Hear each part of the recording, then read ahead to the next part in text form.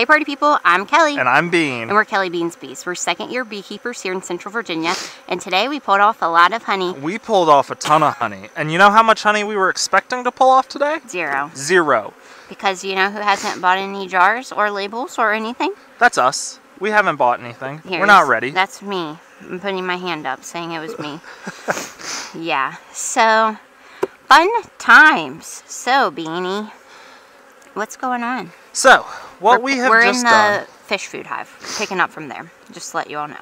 Okay. What we have just done is this hive was completely packed out with honey. You can tell they're packed out with bees. And we were running out of room in the brood nest for the queen to lay eggs. We haven't seen any queen cups, queen cells. I think we saw one, but it was old. Nothing to worry about. One queen cup, I should say. Doesn't have anything in it. But this hive, they're packing out so much honey that the queen is running out of room to lay. Mm-hmm. And if she completely runs out of room to lay or starts to feel like she's really, really burdened down with how much honey there is, and she can't really do her job anymore, then that's a problem, Bob. The stuff is now behind me. All right, you show them the bees, and I'll go ahead and do this. So here are some bees. I scraped this off. As you can see, there's tons and tons of honey. We taste tested the honey because who wouldn't, you know? We put some in our mouths like that. That has the cut, kind of like cut comb that some people like to buy. It's real expensive. I understand why it's expensive, but I don't really love it personally. But the honey tasted really good, so that was exciting. And so a lot of these bees that are up here are, there was a ton of honey on the top of the frame, so they're like licking it up. I feel like it's getting pretty dry though. They're doing a good job. Yeah, bees work quick. Yeah, I mean it was literally almost this whole thing, honey everywhere. Yeah, so then Beanie's getting the smoker back, and then we're going to smoke this back, put it back together, and then this top box is where we took honey from. How many, out of these 10 frames, how many do you think were, well, we know 5 of them were filled with honey. Completely. Yeah, completely. There was one that was 98% honey. It had like 4 cells of drone brood down at the bottom. Yeah. And then there were probably, what, 3 to 4 that had honey, a little patch of brood at the bottom. Yeah, but it was mostly honey.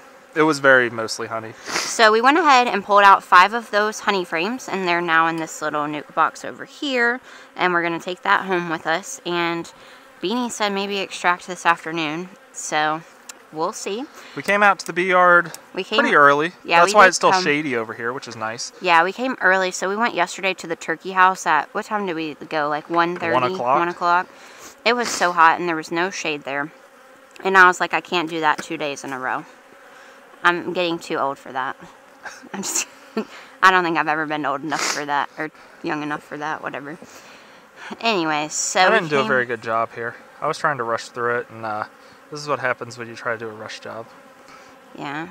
You need to go again? Yeah. Okay. I'm gonna fix it up. Don't you worry. You keep talking to people about bees. Okay. Tell them why we needed to take out this honey. Yeah, so why were we okay to take the honey out of the brood box? We were okay to take it out of the brood box because, well, they didn't have any room, and so whenever brood was hatching out, they would then be putting nectar back where the brood was, so then there was no room for them to actually lay eggs and have brood. So what we did was take out those 5 frames of honey. They're completely capped, like they're ready to go for us. And then inside we had 5 frames or 4.5 frames that were already drawn out that we put back in here. So then they have room, so the queen hopefully should lay, and you know, hopefully they'll actually store their honey in the honey super since we're taking the queen excluder off. So is that a good capture there? Yeah, we put 1 frame in that wasn't quite drawn out. Sorry for walking in front of you. It had started to be drawn, but hadn't really done a whole lot. So they can draw that if they need to, but we put that on the edge at the very top. So that should promote them to draw these frames up in the super a lot quicker than that one. Yeah. Which, you know, they've got so much room now that it doesn't really matter if they draw the ones down here or not. Yeah. So, yeah, so we pulled that honey off. We're going to be extracting it soon. We still need jars and labels, so yay for that. But if you're local, make sure that you're checking out our Facebook page. Just follow us along, Kelly Beans Bees on Facebook, and I believe it's linked here on our YouTube on our homepage. If you go into our About section. Okay, perfect. And you'll be able to follow us along there to see when we have our honey ready to sell. So, last year we didn't sell any honey because it was our first year and we didn't really expect to have honey. Yeah, we hadn't set up any labeling or anything, and the amount of honey that we had was a good amount for kind of us and our families. Yeah. And we also paid for using the land. Right. If you haven't followed for long, we do not have land where we live, so we are out at the pumpkin patch that my friend and her family own, and then we also at the turkey house, a friend, like family friend, owns that farm, and they let us have a little piece of their land to run our bees on. So Which we're they're all thankful. really excited to have bees. Yeah. I think they'd just be happy with the bees themselves. Yeah. But, you know, everybody loves some honey, right? So Right. Yeah, we and give back. We say thank you by giving jars of honey, because who wouldn't want that, you know? Yeah, and we're grateful to them since we very. We live in a HOA, so it's a no-fly zone there. Yep, no agriculture. So, yeah, perfect. I'm trying to get the bees off the side of this so that I can put the boxes back together, but... I know. I was just going to ask, what are your, anything else we want to add? I feel like So really this video, I just wanted to bring you guys back, tell you what we had done, give you a good understanding of kind of why we did it. This is extremely heavy, just to let you know. I feel like that didn't really help, but... No, not really. I think you're killing a lot. I'm going to try to do my best. What you can kind of do is slowly slide. Can you smoke this side for me? The front? Yep. Sorry guys, your angles might not be great. I'm trying to help. You can slowly slide the box sometimes, and hopefully that will kill less bees that just Well, you killed about 10 right there. So. I did. 10 out of 60,000, I think's alright though. Right. And then can you smoke on the side again? Try to get them out of that gap. And just slowly set it down. Yeah, and don't get your pants up against it, because then you'll have bees in your pants. Yeah, that'd be bad. So, didn't kill too many. There's still a lot running around, but sadly, when you've got this many bees flying around, it's kind of hard. I mean, look at all those guys. You saw them. But there's a ton. We're gonna close this hive up. Can you smoke right there for me? Yeah. We are going to leave the queen excluder out because I want these bees to get up there and draw better. They haven't been doing a great job. There might be another one of those. There's another one of those down on the ground.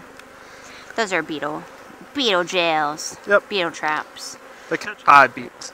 We probably need new ones in here, but or just clean these out. But anyway, so we're leaving off the queen excluder because it'll help them to, or promote them to draw the frames up top. I'm not worried about the queen laying up there because there's so much honey up in this top box. We just took a lot of it out, but there's so much honey that she's not going to want to go higher than it. But it's not drawn out anyway, so there's nowhere for her to lay. So hopefully that will get them to draw this box out quicker. Yeah. And then we'll actually get honey off of our medium as well. Which that was our goal. Right. Not the deeps, but I'm not complaining. Yeah, 5 deep boxes of, or not 5 deep boxes. 5 deep boxes. 5 deep frames of honey is really good. That's more than we had last year for sure. We had 3 mediums. We did. And that was a gallon. So how much, do you want to take predictions in this? How much you think from that? If we're taking predictions, then I'm not going to say my guess, but I have a pretty good guess, I think. Why are you not going to say yours? Because if you're taking predictions, then they're just going to copy me. Oh, but I wanted to know what you were going to say. You tell me off cam? They probably want to know. Oh, okay. We'll tell them anyway. I would assume somewhere around 2 gallons. Because a medium box, or a medium frame, is not quite half of a deep frame. It's, you know, a little less.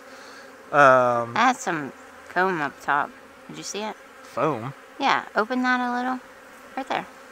I wasn't sure if that was why it wasn't sitting right. Oh, comb. Comb. What did you think I said? I thought you said foam. Yeah, we got foam out here in the bee yard. I didn't know what that meant.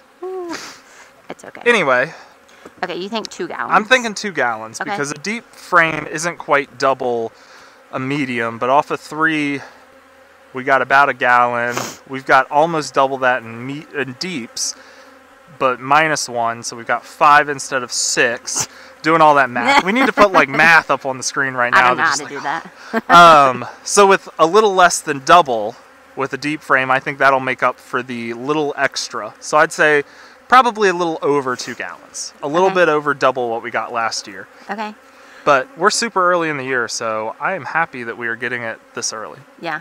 Awesome. All right, guys. This turned into a long video, but glad you were able to be here. Yeah. To hear our success. Make sure you follow along with us. We still have to go into the cookie dough. That's the green hive. And then into the chunky monkey hive. That is right here. So. And then honey extraction. I know. Exciting times. All right. Thanks for being here, and bees out. Bees out, y'all.